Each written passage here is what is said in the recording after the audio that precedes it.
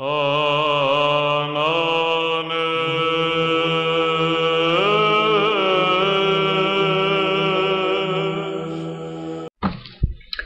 there!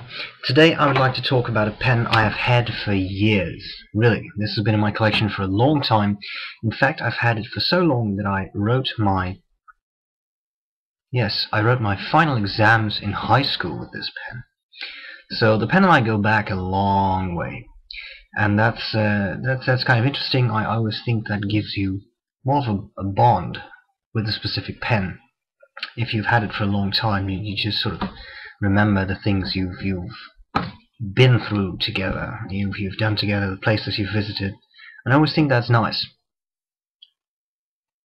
I'm a nostalgic bastard, but still, I mean, I really think that's something that's interesting about fountain pens, because they have something special, and you have them for a long time, and then those kind of things happen. So, a long time ago, my fountain pen collection started with this. This is a Parker Vector. That's not what I'm going to talk about today. This is the old model, and at some point, although it's interesting in itself, it has a fine nib, but this is a really cheap pen. Nothing wrong with that, but at some point I decided I wanted to move up a little and get something that was a little bit more interesting.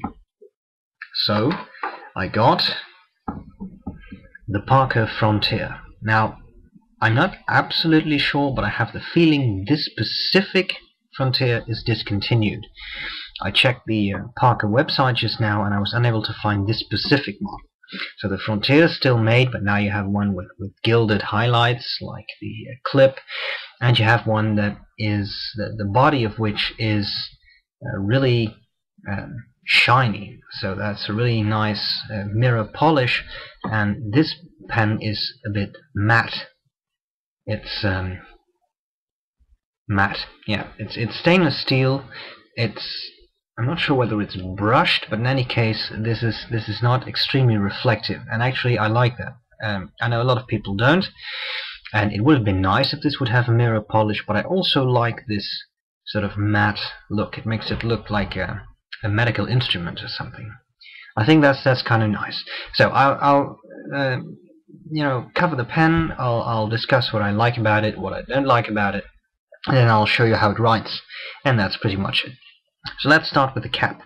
The cap, the end of the cap has this nice little stainless steel round cap-like thing on there, which is actually the most reflective part of the pen. I can see myself in that, so that's kind of nice. It's a flat top. The clip is okay. It's pretty flexible, springy, in a good way. Of course, it has the standard Parker arrow like thing going on there, which is the way to recognize Parker pens, right? That was a question, right? Yes. And then it says Parker. It has the Parker logo. It says Frontier. And on the other side, it says Made in UK, and then something I really can't read. It's something like 711, but I'm not sure what that means. If you do, let me know. The cap is a click-on cap, so it just clicks in place. Then we come to the grip section. The nib is stainless steel too, so there's nothing fancy going on with gold or whatever. It's just stainless steel. That again has the Parker logo, and I think it says, yes, at the back it says M. It's medium. So the grip, that's a very important aspect, because if the pen is not comfortable to hold, then it won't be pleasant to write with. This is a type of rubber, I think, and that's actually nice. It is smooth, but not so smooth that your fingers will slip, and then it's slightly tapered, so if you hold this, I've always found this to be comfortable to hold. At the time I wrote with this, I didn't really post my pens, but now I tend to do. I actually tend to do so, and you can post it, no problems whatsoever. And then it's really comfortable to hold, but it's also pleasant to hold if you don't post it. So that's a good thing. You really have a choice there. The nib itself is okay. This is a stainless steel nib, as I said, but it's definitely okay. It's fairly smooth. The feed is okay. You get a nice proper ink flow, and I'll come back to that in a minute. Then we have this sort of very narrow little ring and the barrel. The barrel is a one-piece construction, and I like that. So on a lot of pens like this, the Vector I just showed you, you will see this sort of end cap-like thing going on. This is a more expensive Parker. You see that has a little gold thing at the end, but this is just one piece of metal, and I like that. So this is really nicely rounded off. There are no edges, there's nothing. It's just one piece of metal, which may tempt some people to treat this as an eyedropper, but I would not do that, because this is metal and the ink will corrode the inside of the pen. There is no plastic in there as far as I can see, so I really would not recommend turning this into an eyedropper. As you can see, the feed screws in, the grip section screws in place. There's nothing fancy going on here. I see there is no converter in there. I have one right here. I only have one Parker converter, so I have to switch it around. I don't use Parker pens that much, I have to admit. So this is the standard Parker converter. I think this is the cheap one, which has just this little thing you pull back. There's no twisting or turning there. There is also more luxurious converter that actually has a twisting knob, but I got this. As I said, I don't write with Parkers that much, so I just got this one converter. Now, as you can see, if I would have the pen, then you could see it fits in. Pen screwed shut again.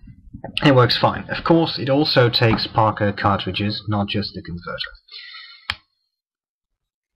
In general, I like the design of the pen. I think it looks nice, a bit industrial-like. It's pleasant to hold.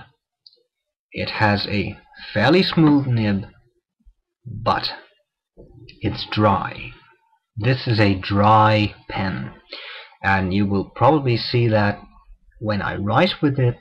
Although the ink flow is okay, it can be a little dry. Now, clearly that is something that will also depend on the paper you use. It will depend on the ink you use, but in this case, for the writing sample, I use J. Herbin, which is, in my experience, a fairly wet ink, wet enough in any case. And this pen, although it's, the flow is okay, but it's a little dry.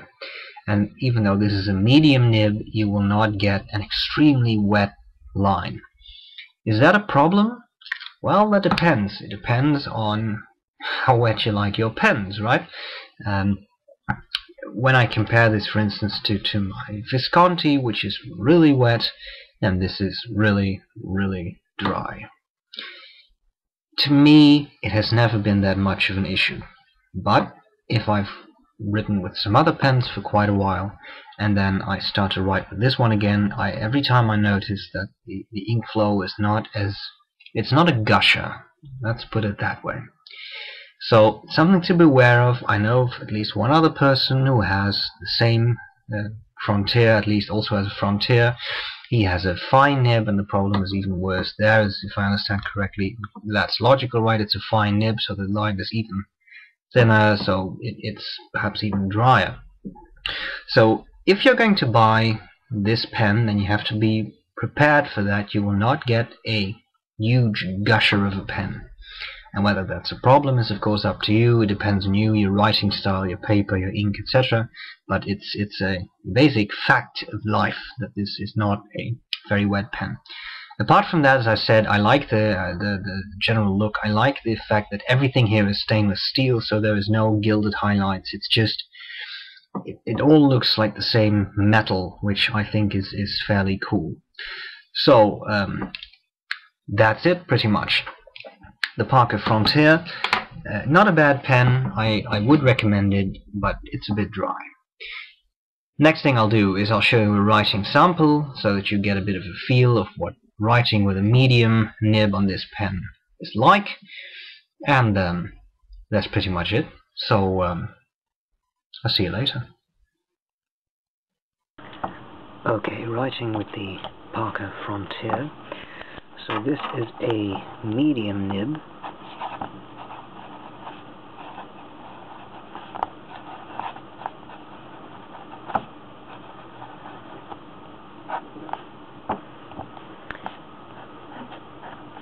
It is stainless steel.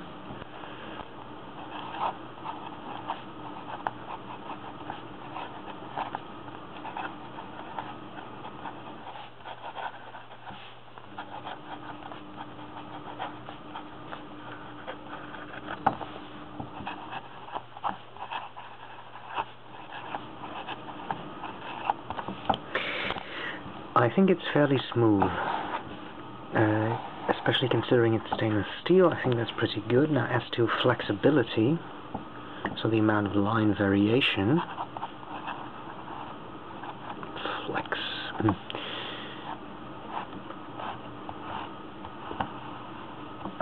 As you can see, you can get out a little bit of that.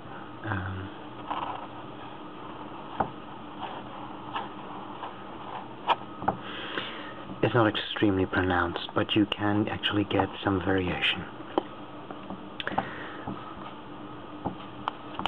Maybe some quick writing to show you how well the feed keeps up. I'm not trying to be legible, just quick.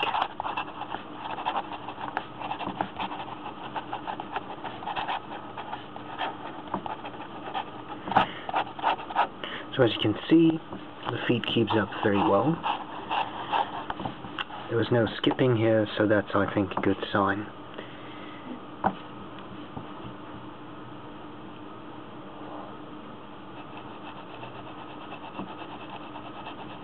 As you can see, it puts down a fairly even amount of ink pretty quickly. So all of that is pretty good. So in fact, in all, I think this is definitely not a bad pen. So, I would say thank you, and I'll see you soon. Bye-bye.